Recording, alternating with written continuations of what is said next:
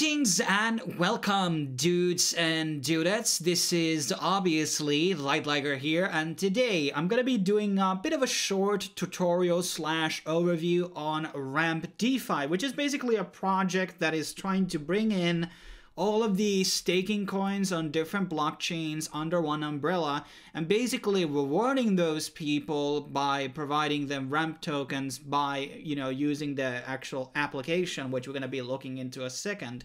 And Ramp has, gained a lot of partnerships across the different ecosystem, which is a good thing. Because you might be holding, let's say, a certain staking coin which might have fallen out of favor, and you're not 100% sure is it going to be a viable and a good project from 1 year from now. So at least you will be getting a bit of ramp rewards top of the existing staking rewards you will be getting from those coins. And they're basically collateralizing the state's digital assets in the liquid capital. And you're going to be retaining those staking rewards and having this sort of a cross-chain liquidity bridges and yield staking, which will be paid in ramp tokens. And here's a bit of a rundown of the underneath, economics behind it. And ramp token is obviously an ERC20 token, recently also launched on Binance Smart Chain, and actually is currently on one of the Pancake swap pools. So put your cakes into use, so to speak, and start farming some ramp tokens here as well. And I think we're going to be seeing a lot of these, obviously these projects moving towards Binance Smart Chain in the upcoming weeks and months, because Ethereum scaling is so far behind in so many ways. Now let's look at some of these partners. I'm pretty sure not all of these have been implemented as of right now. So what we have here basically is IOST, Tomo Chain, we got Tezos, Injective Protocol, which to my understanding is not on its own blockchain as of right now, and Graph is not its own blockchain if I remember too. We got Elrond, we got Solana, we got Icon, Stone DeFi is a token project far as I know. Then we have Nulls, another coin. These I'm actually not familiar with outside from Alliance Block, so I think those are other staking platforms. And there's a bit of a roadmap, and I think the good thing about it is that they can basically partner out with a lot of different chains out there, and there's a lot of interesting customers, and I think that might be, and there's another service called StakeHound, which is very similar to this, but that one creates pig tokens on Ethereum, which is obviously very high gas fees, but also the other problem with that project is the heavy KYC. So with Ramp, you don't any have of that. But let's jump into the actual application. So here is the Ramp DeFi app. Obviously, you are required to have a MetaMask in order to basically access the platform, FYI. So obviously, I'm going to be choosing Ethereum from here, and I'm going to be logging in. And then I'm going to be refreshing the page just to get things working out. And now we should be able to basically see. So first of all, we have the R stake, which is right now the platforms that are being supported here. So we got Tezos, we got Tomo, and we got IOST. So what I have here is called iWallet. This is the MetaMask of IOST. And I'm going to log into that. And now we're going to be clicking connect on the IOST button.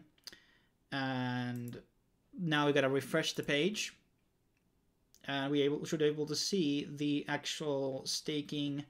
There's the wallet balance here, IOST earned rewards, and we have earned ramp as well. Obviously, the ramps are going to be happening on Ethereum chain. Not want to be paying $53 as of right now for the fees. But it is there regardless. Maybe in the future there is going to be an option to claim those ramp rewards on Binance Smart Chain instead. What I can do here, I can obviously claim the IOST one, and I will be getting those IOST rewards, and I can put those new stake in. So basically, let's refresh really fast and see if the wallet balance actually updates. So here you can see the amount that we have, added so far. And 4.75 is what is on the balance. We're going to be adding 100% of that. Well, this is apparently rounded up, so we're going to be putting out 4. And now basically that has been staked in, and now we will be basically getting more ramp. Having like an auto farm feature in the future would be fine. Maybe somebody will build something top of ramp DeFi to do that. But that's how it basically works. You stake something, and then it basically, you know, puts into the ramp's own pool, and basically then you will pay your rewards. And this applies to every coin that they have. So you have Tomo here, we have Tezos, and I think this was just releasing apparently. Oh, apparently $25 worth of ramp to give in all participants on the Tezos beta. So works out to play around on these actual applications. And then there's the vault, and this is basically we can deposit ramp here to stake it. This is on the Ethereum side and ramp ETH as well. Then there is the Binance Smart Chain side of things. So basically I can move my Ethereum tokens into the Binance Smart Chain if I so want to, if I want to trade it much more easier. Remains to be seen, will they like start to build the stake vaults on Binance side of things, or allowing people to claim the rewards of ramp in Binance, as I said. But it's something that to be considered. There are obviously pools that exist on, you know, the APYs on some of these pools, like on the Tezos or the IOST and Tomo. Are these the best APYs you can get with the ramp DeFi? Remains to be seen, but ramp is also a burning asset, so they are basically burning it up. And because of that, it will become more scarce and scarce. So later down the line, it might become actually more valuable. And so it might be something to buy and stake. Obviously, the gas fees are pretty high as of right now. But maybe, as I keep saying for the third time, remains to be seen if there's going to be more integrations on the Binance side of things. Now, as I said, there's going to be a lot more, you know, different blockchains are going to be added here from partners that they have listed. So expect to have your Solanas and other things here to be available, where you can get those ramp projects, those ramp rewards. So it's something to look into and something to consider as a project. I think the concept is pretty great because it doesn't require KYC, but the problem is that it's kind of like rooted into Ethereum as of right now, a bit too much to my liking.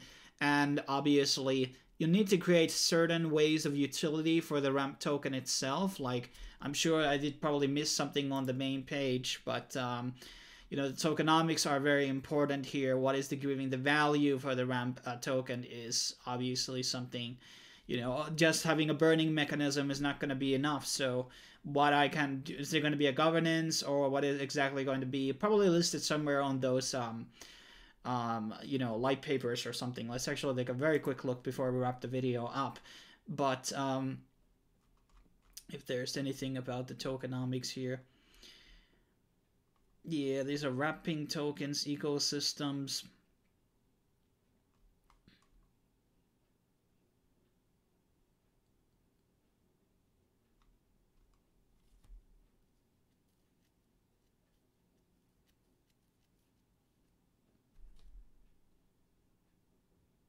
Okay, it just basically generates the fees, and the R-burn is basically used to repurchase it from the Uniswap and then burn it.